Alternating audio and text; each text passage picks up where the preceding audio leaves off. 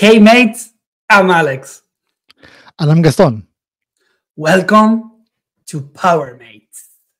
This is the place to learn and share about Fabric and Power Platform. If this is your first time here, don't forget to subscribe, like, and share this channel with your friends and colleagues.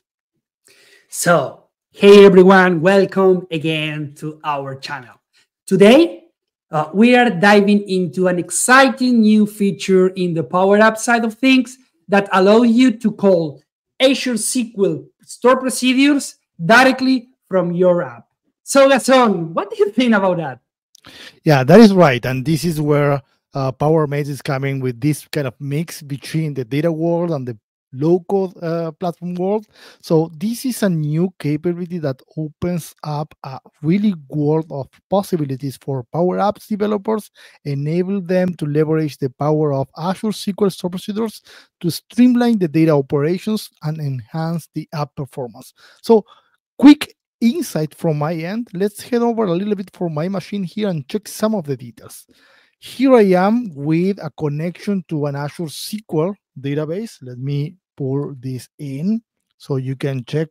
I got my connection to an Azure SQL database, in this case with AdventureWorks database 2019. You can check all my tables here.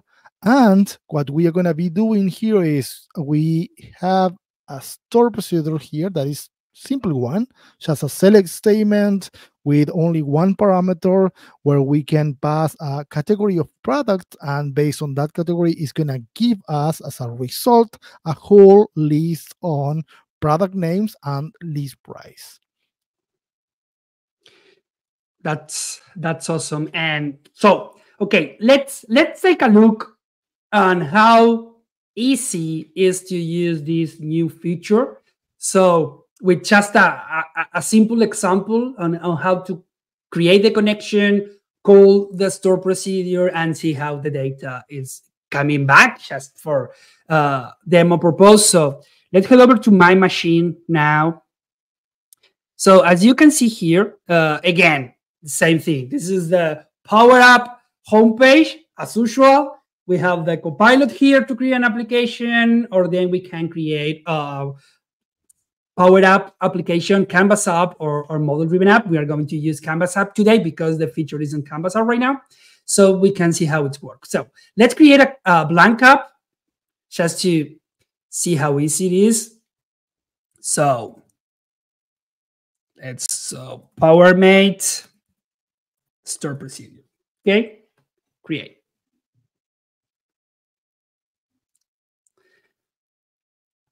So as Gaston mentioned before, this is a feature that is still on preview. So what that means is you need to activate that feature to be able to use on your Power App application. So as we mentioned in previous videos, you need to come here into settings. Then here in incoming features. And in the incoming features, you can search for store procedures. So as you can see here, you have the feature SQL Server Store Procedure that is deactivated right now. So let's activate the feature. Let's close here. Let's save the application.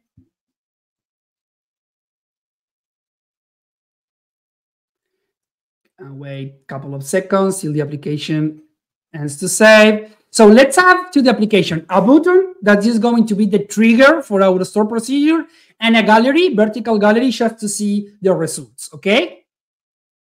So let's add here a button that we can name the call store procedure. And then let's add a vertical gallery here. As you may know, the galleries need a data source to be added to the gallery in order to show the information.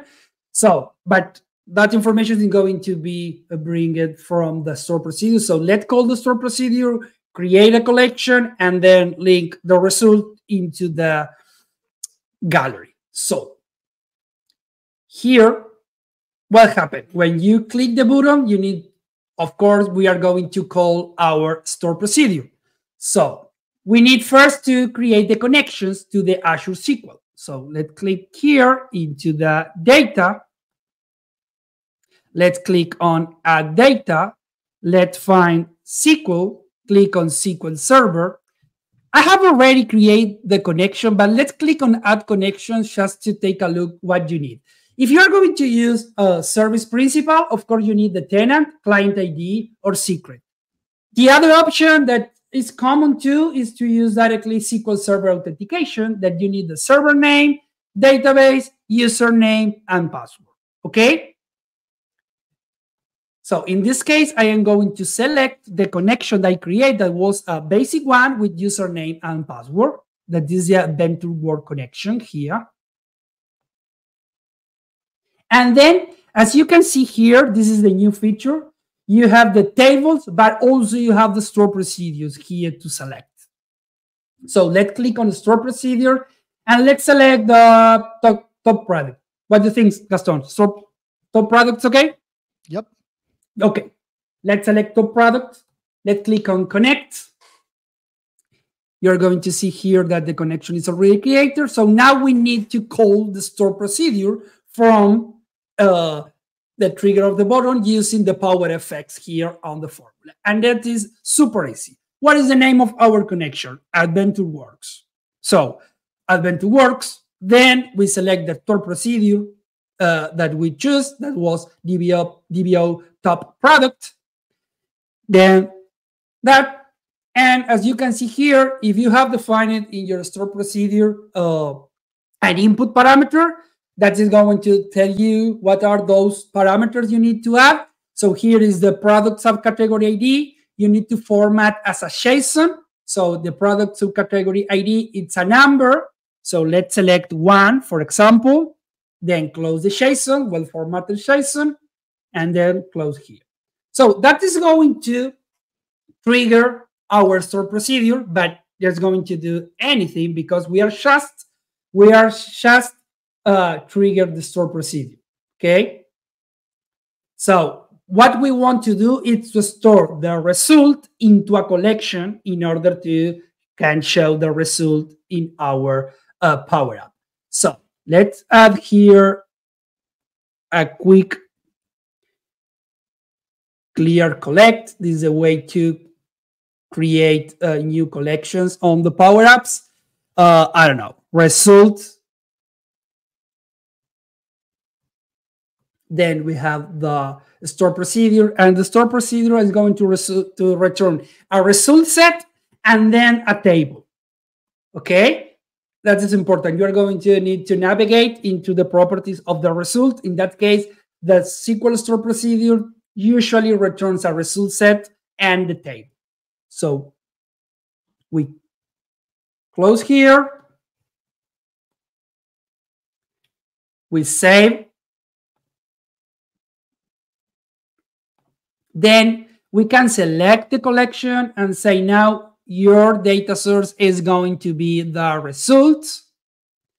We have no result now, but if we play the app and click on call SP, the information is bringing back to the Power App application. And same thing, just last comment. Of course, we can have that like this number dynamically for a combo box or something. I am just putting here, if we change that to 2 and then play again the Power App and click on call store procedure, we are going to see that these are different data. So you can start playing with dynamic information. Yeah, this is great, Alex. You know, it's in my mind and coming from the data space, you know, this is kind of that kind of feature that is going to simplify the whole data integration. But also at that time, I feel that based on what you showed and shared with us, it's also improved the performance of how Power Apps is offloading those kind of complex data operations to Azure SQL. So Whether you're building kind of a simple app or complex business solutions and you're incorporating some actual SQL store procedures into your Power Apps, this is kind of great and kind of a game changer. Yeah, and remember that previously to call an store procedure in SQL, you need to create a Power Automate flow acting as the middleware. So the Power App application called the Power Automate, and the Power Automate call the SQL and go back with information. So now you are calling directly your store procedure. So yeah, you are going to improve your performance for sure. So that's all for today. Thanks for watching, and don't forget to like, share, and subscribe for more apps, tips, and tricks. Yep, stay tuned for more in-depth insights, tutorials, and exciting news here in our channel.